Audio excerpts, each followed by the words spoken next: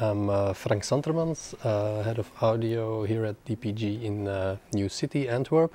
DPG Media is a media company operating in Belgium, Netherlands and Denmark. Mainly we have some radio stations in each country, television networks and magazines, newspapers, websites, streaming platforms. The last few months I was busy building this new studio, the HLN Het Laatste Nieuws live studio. So the live set here is mainly producing content for our 24/7 news channel, HLN Live, which is the first 24/7 channel in Belgium. And for the moment it is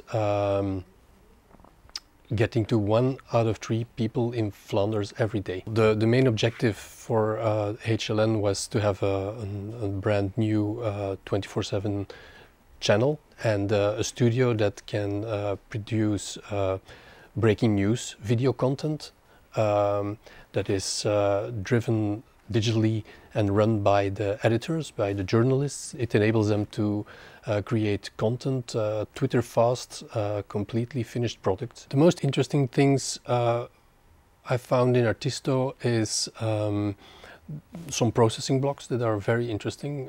We heavily rely at the input on the loudness level that is corrected at the input stage. That means that the rest of the signal flow, all the thresholds are triggered correctly, and the levels are going out as we would like it to be, compliant to the R128 norms by the EBU. A second thing is the API that is very well built, so it's very easy for anybody to control any parameter in the software. As an audio engineer, it's not that difficult to build the mixer complete yourself.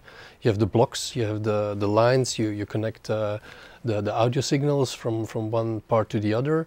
There wasn't any need of external resources to put together the system. Also the control of all the parameters through stream decks, talking to companions, talking to the API in Artisto was working fine. One of the most interesting things for me in this project was that one of the tasks was to build a completely automated audio engineer. There's no fader controller in our system, it's all running in the background, and because of the processing blocks with levelers and auto mixers, it is working just as it is.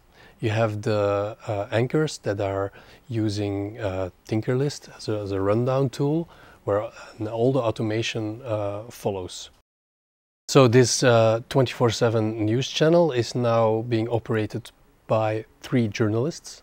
Technically everything is automated, the video cutting, the audio mixing.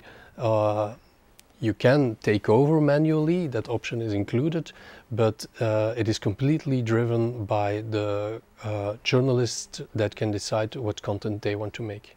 I think that Artisto could be used for other applications as well, especially if you continue to develop like the SIP implications, NDI.